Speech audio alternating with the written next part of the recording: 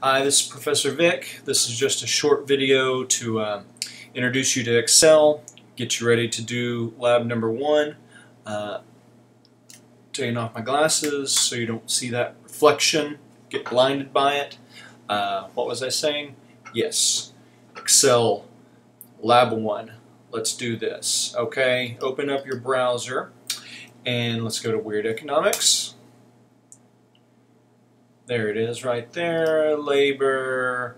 Okay, we're looking at lab 1, and this is on workforce stats and trends.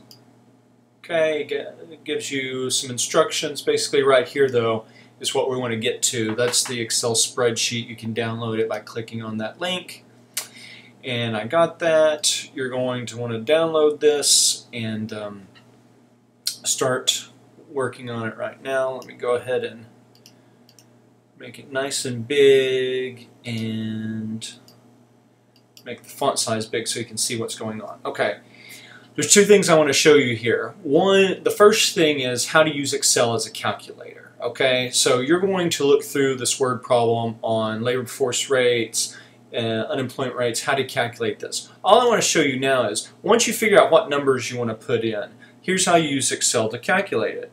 Okay, so let's say, you know, I'm going to let you do the problem solving yourself, but let's say you want to do, okay, say 50 million people are in the workforce and 200 million are in the population.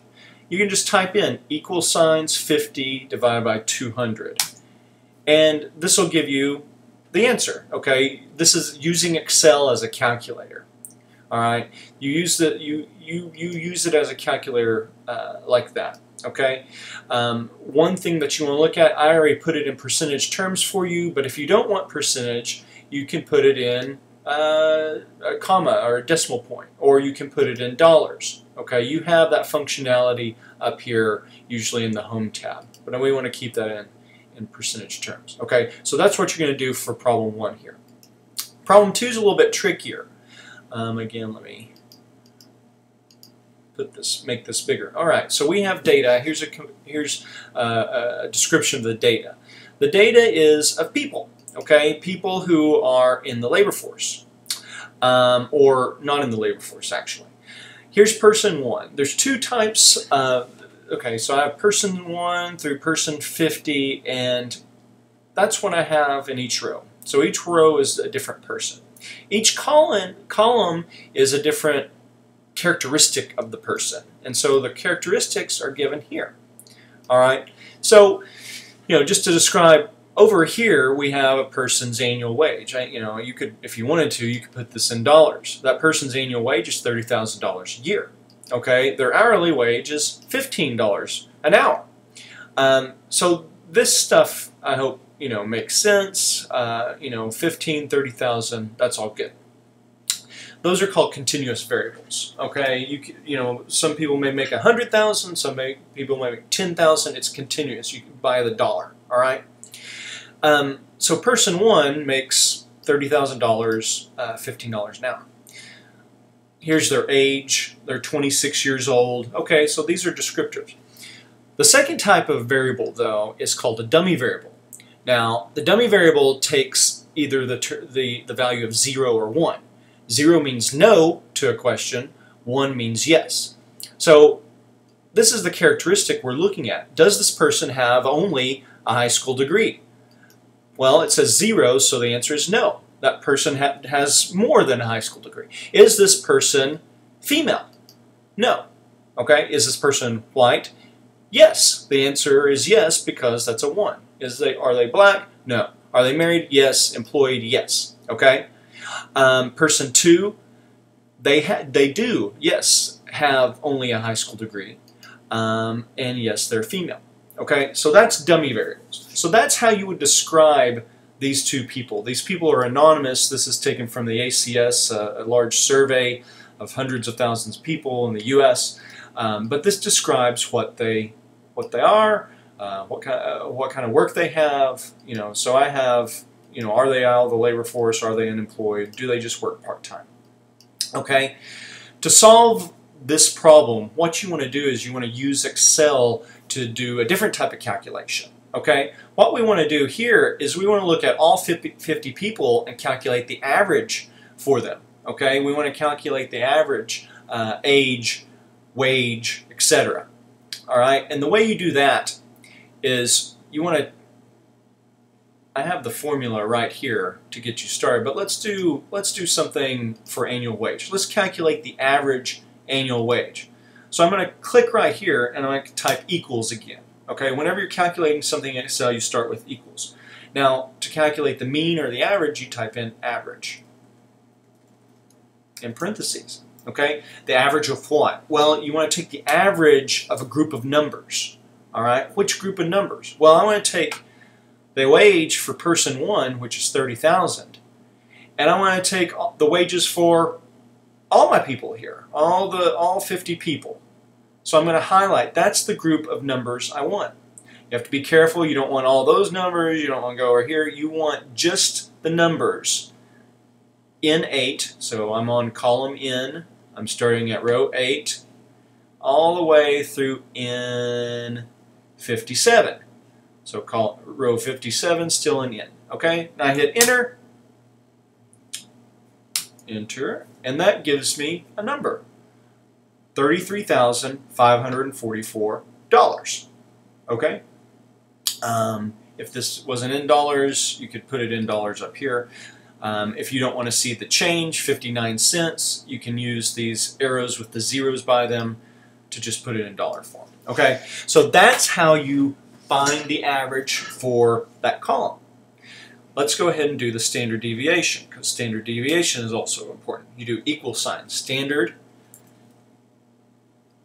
dev, STDEV. Is that how you do it? Oh dear, I messed that up. It's STDEV. Okay, so equals STDEV. Okay, and I'm going to highlight that same group of numbers. And what's that going to give me? Let's put that in dollar signs again, because that's still dollars. All right. So what do I have here? Well, the average of these 50 people, their average annual wage is $33,544. The standard deviation of that is $20,000. So there's a big range. You know, some people are making a whole lot more than $30,000. Some people are making a whole lot less. Okay, so we have that for everybody. Now what you can do is, I already have done this for this group, this dummy variable. Okay, who has only a high school degree? Well, I did the average for this group, and you can click back up here. This is your formula bar. It shows that, right, I highlighted the correct numbers, and I did the average of it. Okay? Where'd my numbers go? Okay.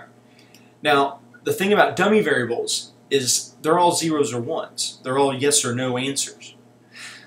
The average for a dummy variable gives you the rate. Okay? A rate is in a percentage. So what is this answering? Who has only a high school degree? Well, the average tells us 28% of the sample have only a high school degree. Okay? So that's what we want for all the dummy variables. Now what you want to do is, you don't have to do this for every column, for every characteristic. I've done it twice here. You don't have to do it for everyone. All you do is you highlight what you want to copy. Okay, basically I want the averages, I want the standard deviations for all these other rows. And what I'm going to do is I'm going to take this bottom right corner and I'm going to drag it. Now what's this say? Well, 50%, all right, what's highlighted? Well, now the column for female is highlighted. Female is also a dummy variable. What's this 50% mean? Well, it means 50% of the sample is female. When I drag this over one more, I get something very strange.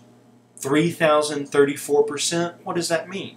Well, it's calculating the average of age. Is your age in a percent? No, it's not. So you want to take this and you want to highlight the comma variable. Okay, now what does it say? 30.34. What does that mean? The average age is 30 years, 30.34 years. Okay? Age is not a dummy variable, okay? Now I can do this for the rest of these. I'm going to hit Control C, Control V. Another way you can do this is right-click, copy, right-click, paste, okay? 82%. What's that? 82% of this group are white. All right. For the rest of these dummy variables, come back here. Rest of these dummy variables, I'm going to highlight this, and I'm going to click the bottom right corner, and I'm going to drag it all the way across. And what has this done? It's helped me calculate the averages for every characteristic up here.